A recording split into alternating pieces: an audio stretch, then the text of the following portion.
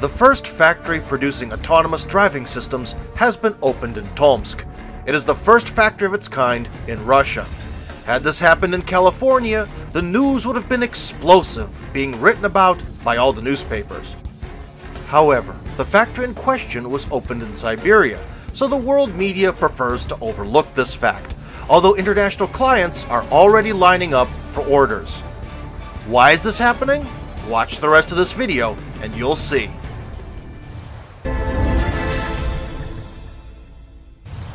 The country's first robotic factory for producing unique AI systems for pilotless trains and harvesters, made by the Russian company Cognitive Pilot, is now open in Tomsk. The city has excellent university facilities and enough top-ranked specialists to make things work. Some 4.5 million euros were invested in the project.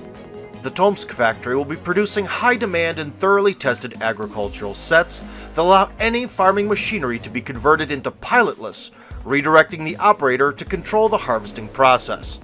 This helps to reduce harvest loss by 30 to 35%. 200 pilotless harvesters are working in the Russian fields at the moment, and the amount is to be increased to around 10,000. The majority of clients for this equipment are from abroad, and most of it is queued for export. And the company has even bigger plans for the future.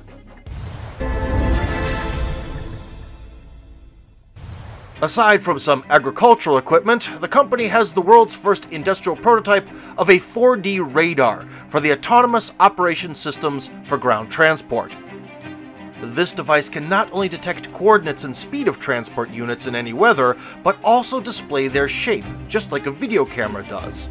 The Tomsk factory will start to produce artificial intelligence systems for trains that will assess the situation on the railroad and signal the operator about any dangers detected ahead. And it will even make the necessary decisions to avoid accidents if the operator does not react to the threats.